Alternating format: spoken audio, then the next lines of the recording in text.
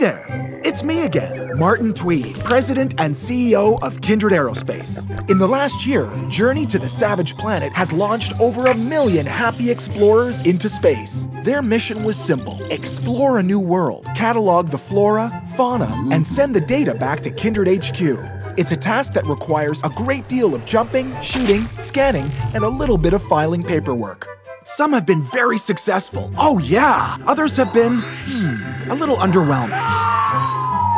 We've spent the last several months preparing something new, exclusive to Stadia. We call it Journey to the Savage Planet, Employee of the Month Edition. This time, we're adding all of the super sweet bonus content we added after the first rockets launched, like photo mode.